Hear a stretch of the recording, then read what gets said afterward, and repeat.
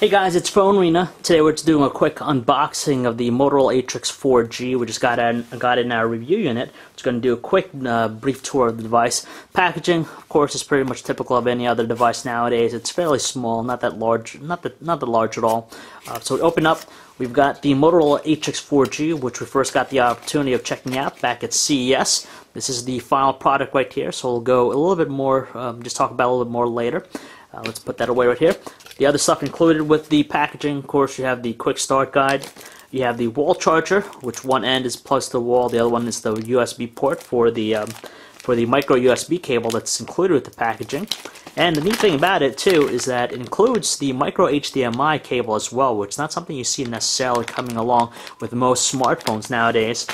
You usually have to buy that separately. And another impressive thing is that it's packed along with a 1930 milliamp hour battery, so it's a fairly large size. So let's just pop this in. I'm going to take a look and see. We'll talk about a little bit more about the ATRIX 4G here and some of its hardware. It has actually a lot of impressive stuff going on with it.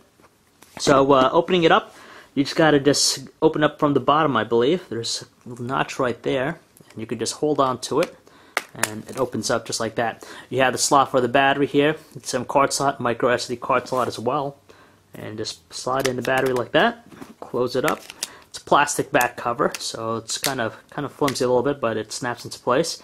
And as you notice, as you're powering it on, you see it says there dual core technology. That's because the ATRIX 4G is dubbed as the world's fastest smartphone. So that's a pretty impressive title there. It's packing actually the 1 GHz dual core NVIDIA Tegra 2 processor in there, so it should make the handset fly.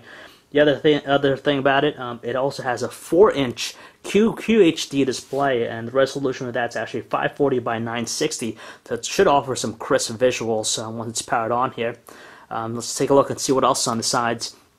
Left-hand side, you have just, looks like the micro USB port there, and also the HDMI port. You have your your capacitive buttons on the front, your typical Android ones. A front-facing 0.3 megapixel VGA camera. The earpiece itself, you have the light and proximity sensors on top there as well.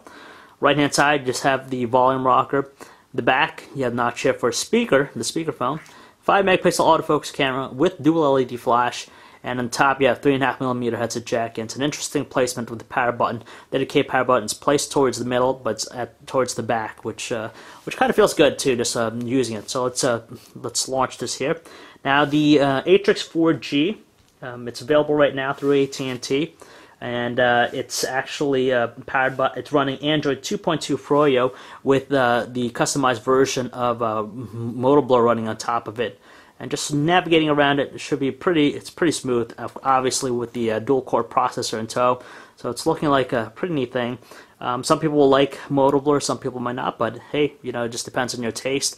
And the neat thing about the ATRIX 4G is just the connectivity options available to it. You have the laptop dock that you connect with the device. It adds just a little bit more functionality, which we'll show you later on in a future video here. But that's pretty much it, guys. So check back. You can look at our website, phonearena.com, for more information on the Motorola ATRIX 4G. And we should have a review up very shortly.